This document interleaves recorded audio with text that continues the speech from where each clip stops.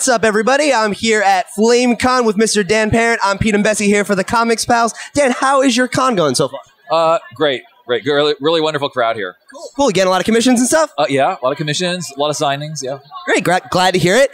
So I want to ask you a couple questions about what is probably your best-known character, Kevin from the Archie series. So obviously he was the first openly gay character in the Archie universe. So I just wanted to ask you, what was it like developing Kevin?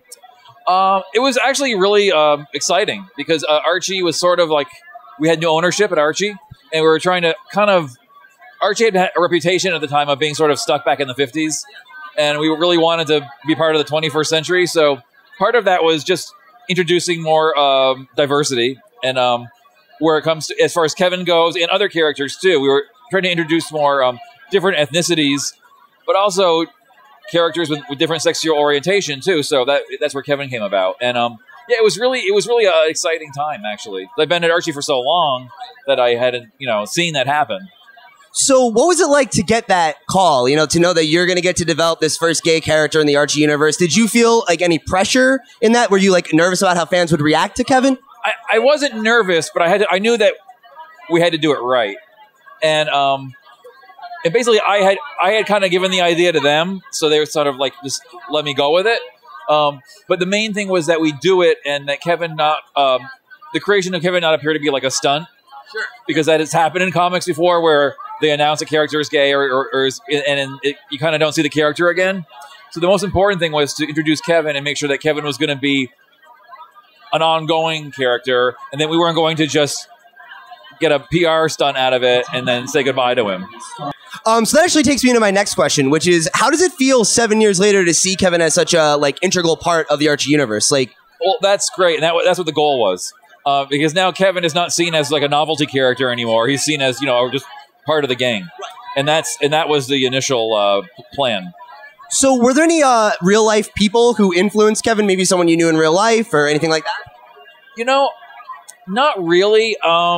Maybe bits and pieces, but really in the creation of Kevin, it was sort of like I wanted to do sort of like a version of a character like Archie, but who was gay.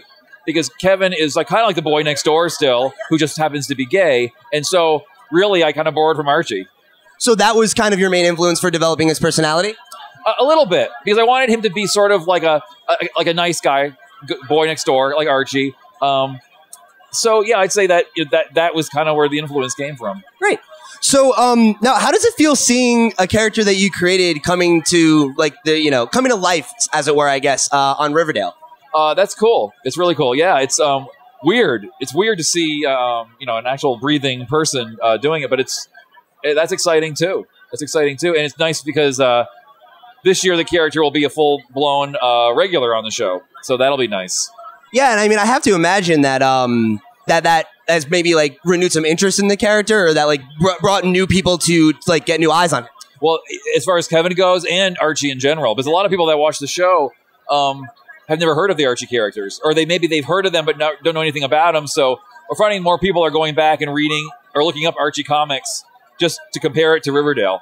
Sure, and I'm sure that has probably been beneficial to have the new Riverdale series as well, and not just the Riverdale comics, but the new Riverdale universe that was kind of established fairly recently. Sure, absolutely, yeah. All right, so thank you so much for your time, Dan. We really appreciate it. If you guys like this video, please like it, share it with a friend, and subscribe to the channel. Do you have anything you want to plug before we can go, where people can find you online? Or danparent.com. I'm on Facebook, and check out my new series, Die Kitty Die, too.